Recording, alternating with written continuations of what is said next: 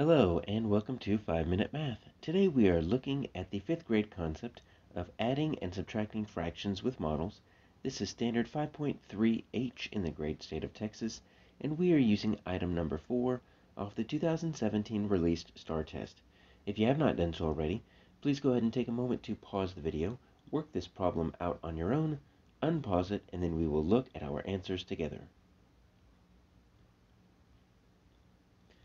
So we have a shaded part of a model that's representing a fraction, and then we have another fraction that's subtracted from the first fraction, and we need an expression here. So it's simply an expression because it has no equal sign. If it had an equal sign, we'd call it an equation. We're not really looking for an answer. We're simply looking for an expression to model this subtraction. So it wouldn't hurt for us to look at an answer. So first, let's figure out what this fraction is. Remember, our fraction is going to have two different terms. There's a number on top called the numerator. There's a number on bottom called the denominator. So let's check the denominator first for our shaded portion here. The denominator is always going to be the total. So for the shaded portion, you see we've got 1, 2, 3, 4, 5 across.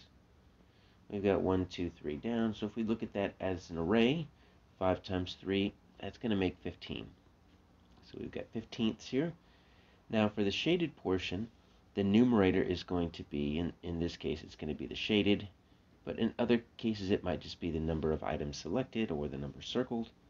So how many shaded squares do we see?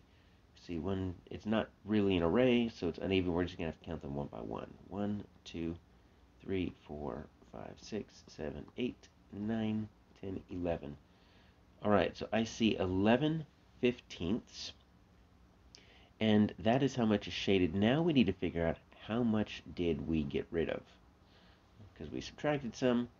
We've got these x's, so that's pretty clear as to what they represent. And so we see we've got, I'm just going to put x's on them. I've got 1, 2, 3, 4, 5, 6.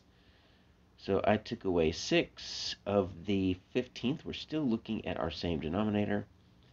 And if we wanted to, we could take a look at an answer. If we wanted to make this an equation, we wanted to say 11 15ths minus 6 15ths is how many is left?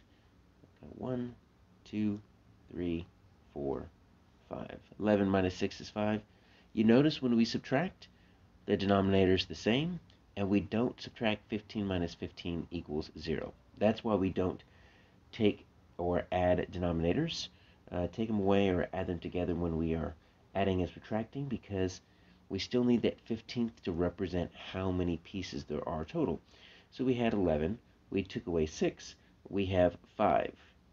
Here's the problem. I don't see that over there in our answers, and that's where it gets tricky. So I'll give you a hint. The problem is with this term right here. We need to view that term differently. It is going to be 11 15ths, so we are good with that. But how can we visualize our 6 15ths differently? And the clue is take a look at these x's. These x's are pretty large. Rather than 6 x's, they only give us 2 x's. So that's going to be our first clue. They only give us 2 x's. Now, we need a denominator. It's not going to be 2 15ths because we ended up doing 6 15ths. We'll take a look at what this represents. These are columns. So that's one column, 2 columns. So they took away 2 complete columns. Let me just shade them in so we can see them. I've got 2 columns completely x'd out. How many columns are left? I've got 1 column left, 2 columns left, 3 columns left.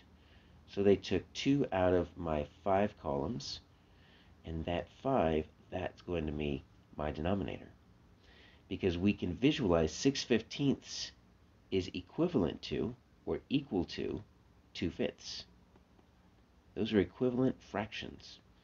And 11 15ths minus 2 fifths is going to get us our answer right here of J.